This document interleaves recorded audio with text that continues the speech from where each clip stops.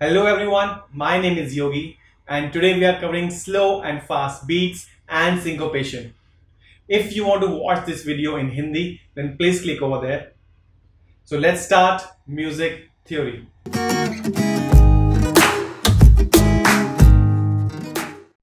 So our today's topic is slow and fast beat.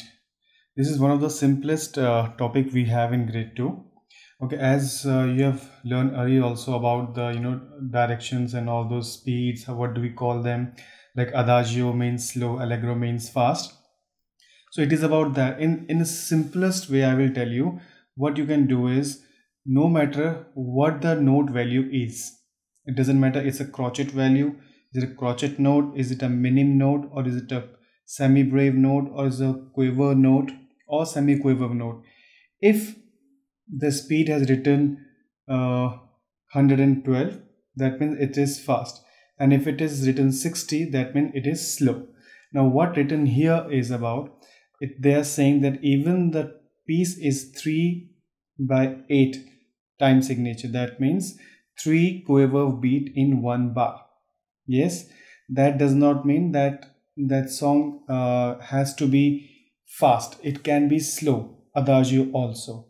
And if a piece is in a 2/2 time signature, that does not mean that song has to be slow. It can be fast also, allegro. Okay. Now what else they're talking about? They're talking about the beat per minute, that is called metronome. If you read here, see it's written mm is a short for Mazel's metronome. Mm is usually left out so that the making is written like this. So whenever you see nowadays in pieces, before on top of the pieces they write something like this.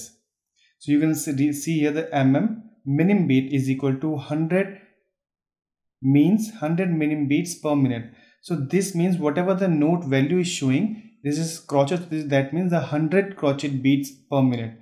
So if you see, if you see a quiver beat, 100 beat per minute, so that is as equal speed as a crotchet beat, 100 crotchet per beat.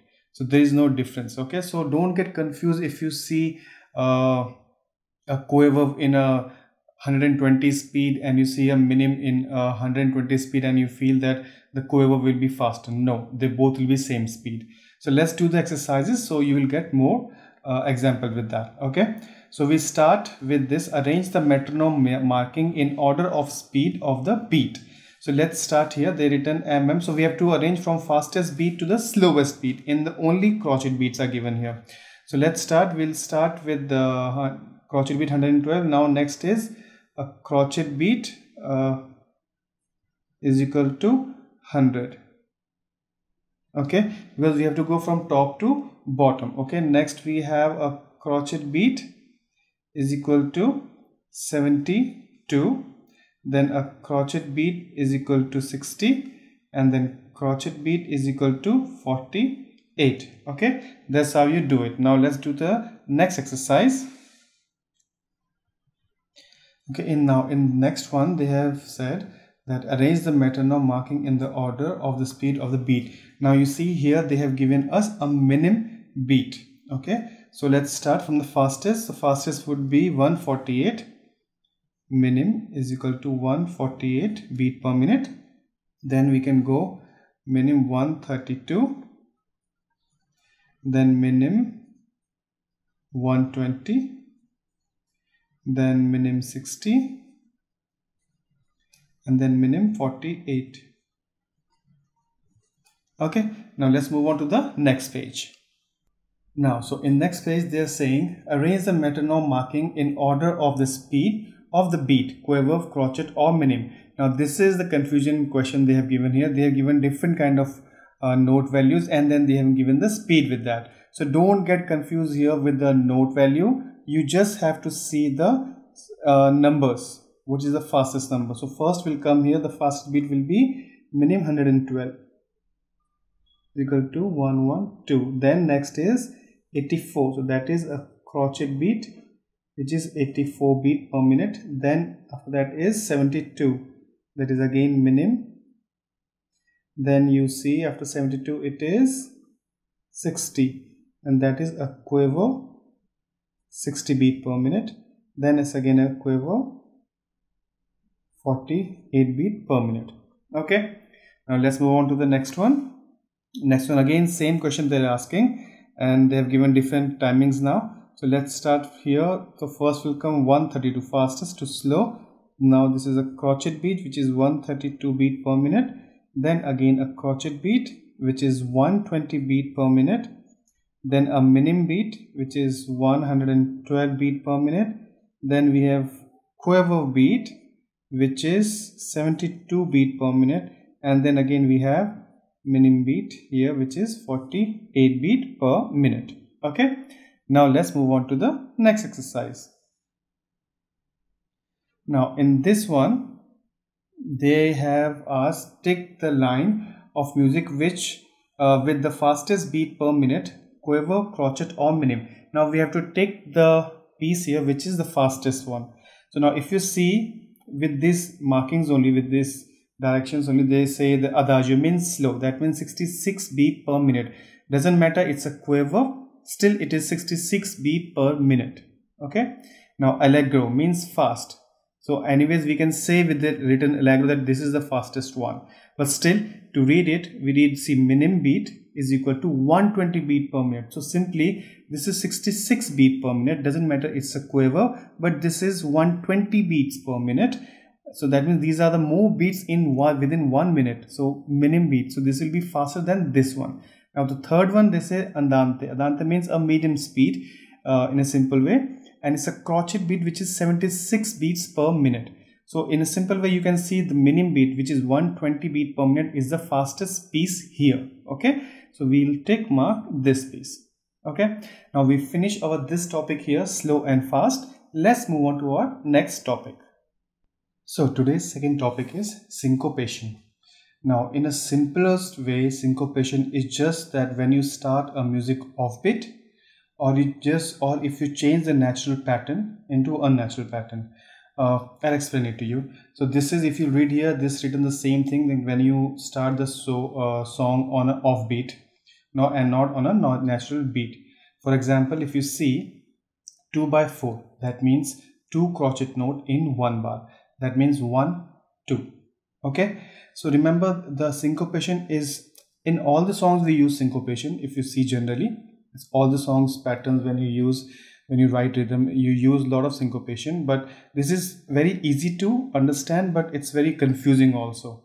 So don't get confused with that a lot. Just remember in a simpler way, the syncopation means when you start offbeat or you change the accent of the beat.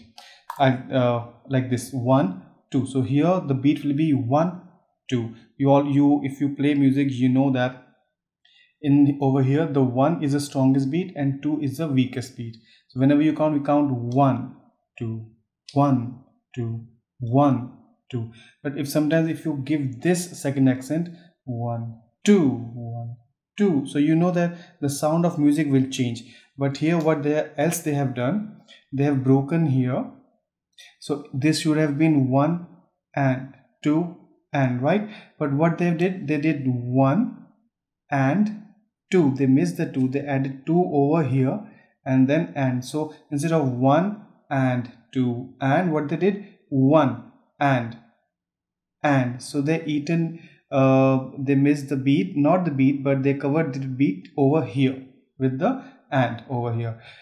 If you see in the example, you will see here, see we play 1 and 2 and, as I have written over here 1 and 2 and, but what they have done, they mix the 2 with the and here, and that's what they made the beat. Okay, so remember syncopation is about starting offbeat, or it is more about the accent, how you put the accent on the music when you don't see a natural accent in the sound. So you can see some syncopated patterns here. We have to just ostinati it. That means we have to repeat it as we have learned in the grade 1 about the ostinati. So you can see in the patterns here, you can see that this is 4/4. There should have been 1, 2, 3, 4. But what they have done, 1, 2, 3, 4. So that's how they have changed it. Okay. So, and in this one you will say 1, 2. But they had 1 and 2 and. That's what they have done. Okay. So let's just do this one first. Then we'll move on. So we just have to repeat these beats. uh, so let's use the scale. Then next beat, then crochet note, same thing again.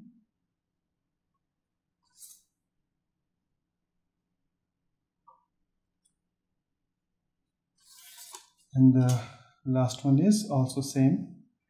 You can see this common time, is 2 by 2. So remember, 2 by 2, we write 1 2, but they have written 1 and 2, and that's why. Okay, so just repeat it.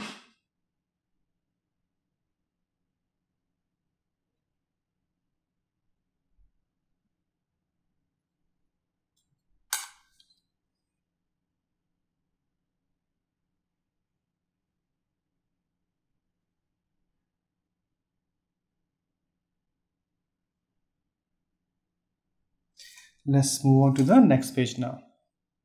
Now in the next page, they have already repeating the same question. So let's just finish that first. 4 by 4. Let's make the notes.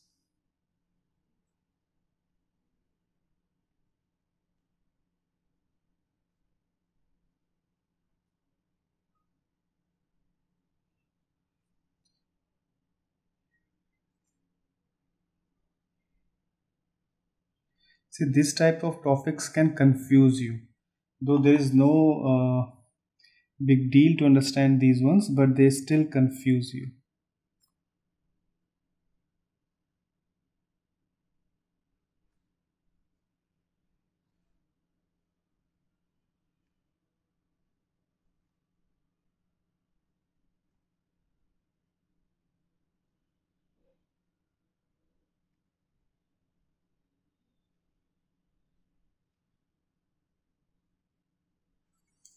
Okay, let's do the next one. Time signature is 3 by 2. Crochet note, minim beat, crochet, minim. See, this is a 3 by 2 time signature in which we are supposed to write either a semi-brave dotted note or 3 crochet or 3 minim beat. But here they have not.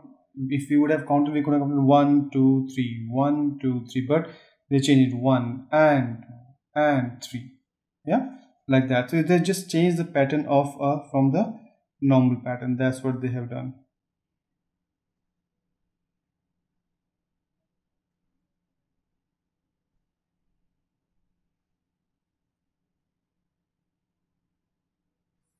So we have written this note wrong place. See, be very careful like this kind of mistakes when you're giving exam. Okay, now next question we have is write 4 rhythms using the note and rest values include at least one syncopated pattern. So we have to write a rhythm over here by using our rest notes and the syncopated pattern, at least one. So let's start with 3 by 2. Before we start, let's mark the bars.